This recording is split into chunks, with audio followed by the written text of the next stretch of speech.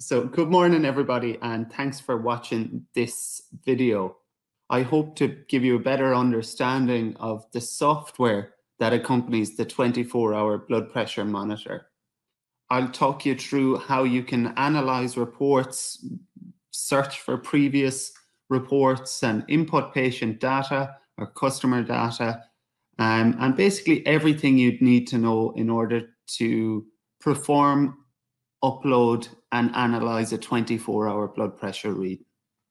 So this is the home screen. Once any of you open your software at home or in your pharmacy or in the community or in a GP surgery, this is the screen that will greet you. And anything here below this here, obviously we only have one report here now at the minute because on my screen, I haven't taken any blood pressure readings or uploaded any onto this. So it's just a demo report here available to me.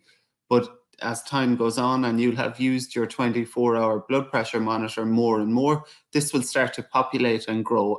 At the minute, we're searching from January 1900 to today and 2021. But if you wanted to filter reports down in terms of date or patient ID or name, this is where you can do that to search any historic reports that you will have taken. And that's pretty much all this first tab here called test is used for. It's a database where all the information that you will have uploaded is available to view. The next tab over here is a very important tab to you all, and you'll all become very familiar with this. It's the program button. So what I'd suggest to people to do now is to plug your 24-hour blood pressure monitor, connect it via the USB key, and then hit the program button. I'm just going to highlight this text box here for the purposes of this video. So I hope you can all see that clearly at the minute. And this is where we enter our patients' or customers' data. You can enter as much or as little as you see fit. And the only piece of information that we have to enter something into is the name bar here, just here.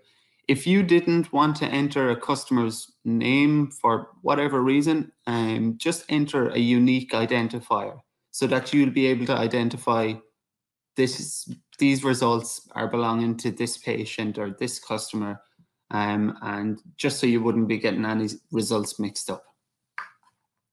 Patient ID, when I hit the program button, it gave me this patient ID. If you don't have your own, it'll create its own generic one, and that will never be repeated twice on this program.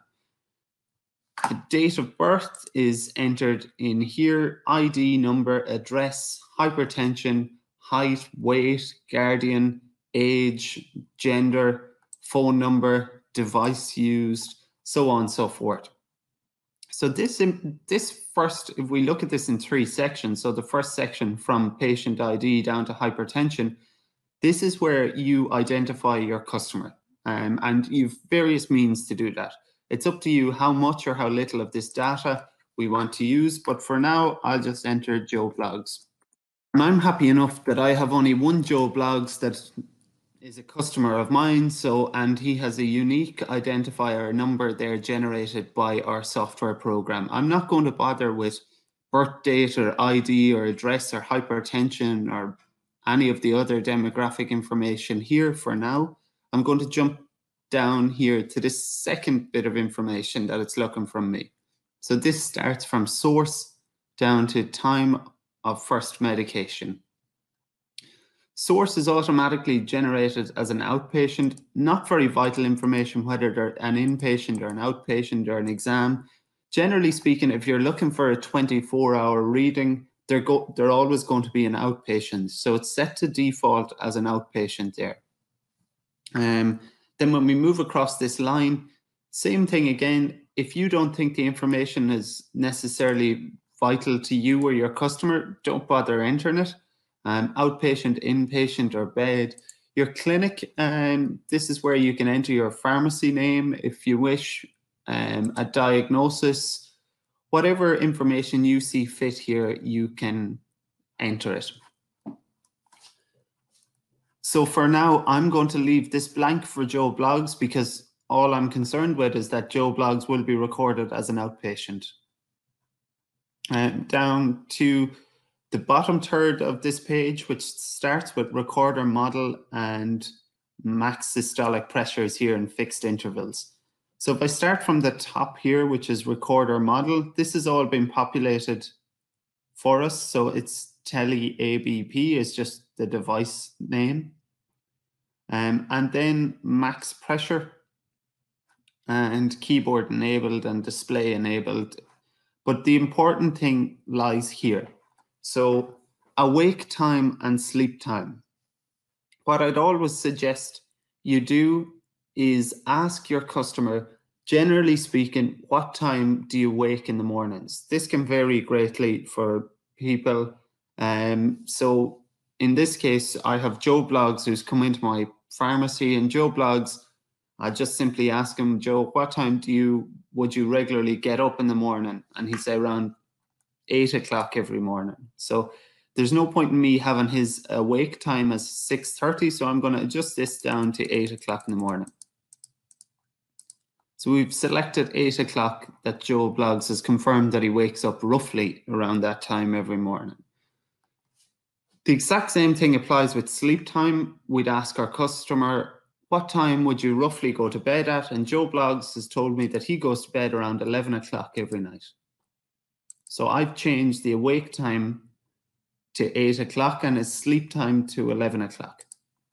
And if we follow this across, so follow the awake time, if we were to draw an imaginary line right across the screen, from awake time to intervals in minutes, the intervals in minutes refers to our awake time here. So we want a blood pressure reading every 30 minutes when Joe Bloggs is awake. And then if we were to follow it across from sleep time,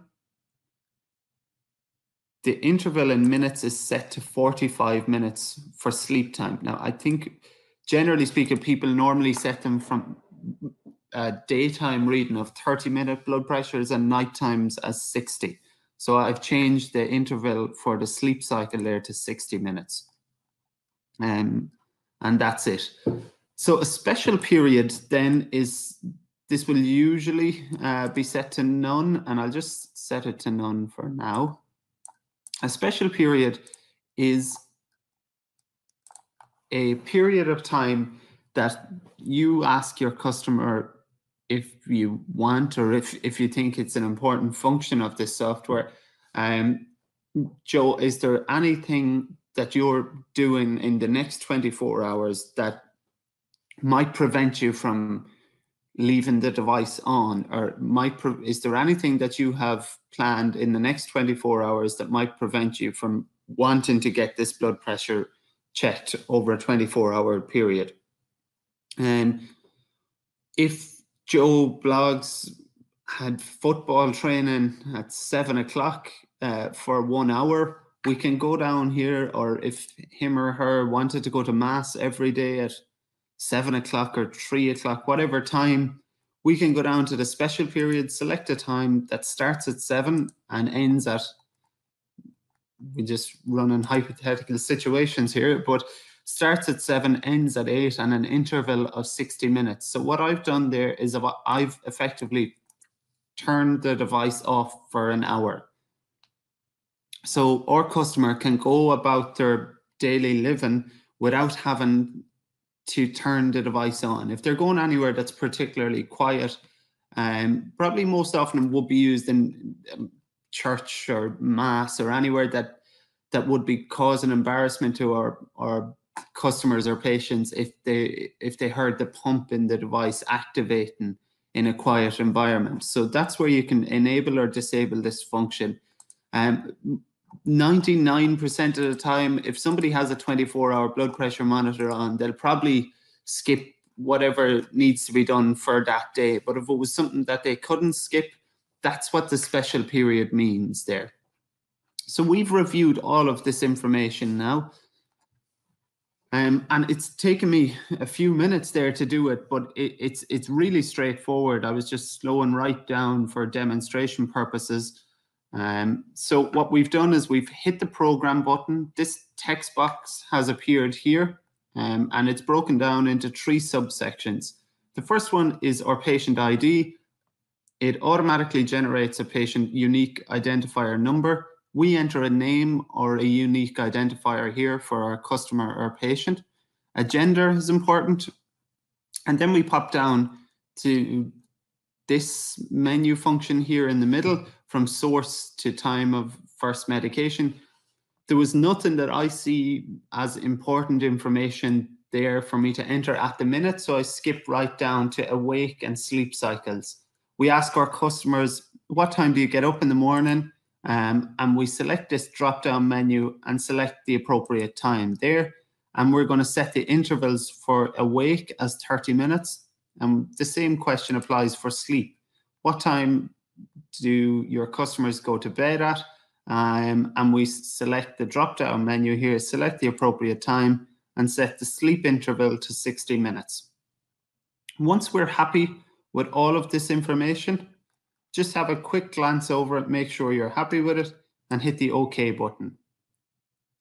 It's now going to program this information into your device that is connected via a USB port. And that's it. That's how you set up a 24-hour blood pressure reading with the Medicare 24-hour blood pressure monitor. Our customer has now returned to the pharmacy 24 hours after their first blood pressure reading with the device in hand, and we're looking to download the results. So how do we do that? That's achieved by clicking the Retrieve button. You connect your device via the USB port and select the appropriate device, and it will automatically upload the data. The data then will appear in the home screen, and you have your first report. In order to view your patient's report, you double-click on the highlighted report. So we now have a new range of options available to us down the left-hand column here. Test information is the first tab that's opened, and everything to the right of my screen here equates to test information. So you will have remembered these numbers and options here from our setup of our initial device. So if at the time we were very busy and we couldn't enter a patient height or customer's weight or customer's height, then we can retrospectively add them here. Once you're happy with what you've added, make sure you hit the Save button. Statistics then is the next tab available to us. Once we click on Statistics, we have a lovely extended range of options here for us to view. So you can just scan down through it, and we'll note here that anything above 130 in our systolic will highlight in red, and anything below 40 in our diastolic will highlight as red. And you get a good overall view of the 24-hour readings. At the top of the Statistics tab, we can filter everything or the information that we want to see here. So if we want to have a look at our maximum pressures as anything above 120, we can add it here. And our minimum systolic pressures of anything below 60, we can add it there. So if I refresh that data, we'll now see an awful lot more red boxes.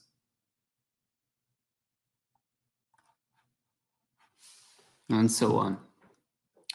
The next tab available to us are trends. Same thing. We still have our waterfall version here, full disclosure of all our reports. And this is just a nice visual indicator. If you hold your mouse over any reading here, it'll highlight a text box to give us an exact number on our systolic, diastolic, and heart rate there. The next tab available to us is a scatter plot. And beneath that, we'll find a pie chart. Pie charts can be really useful ways to demonstrate to your patients and show your patients where the majority of their blood pressure lies throughout a 24-hour period. Histogram is another option for viewing, and hourly is the gold standard for us to have a look at. So we've systolic pressures, diastolic, heart rate, and MAP. Our final tab here is the report tab. And on this report, it automatically pulls the data available to us from all of the above tabs and puts them into a report.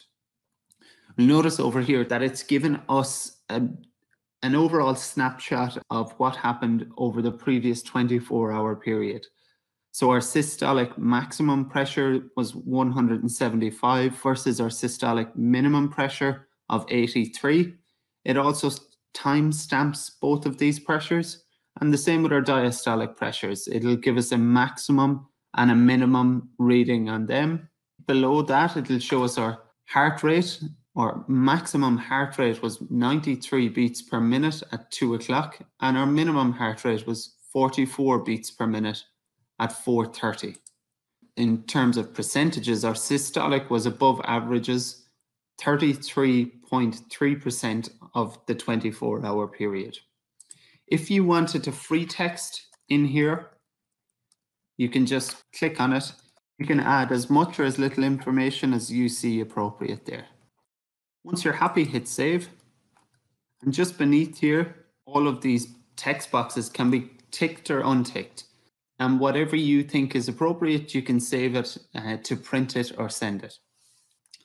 And that's pretty much it using the Medicare 24-hour blood pressure monitor.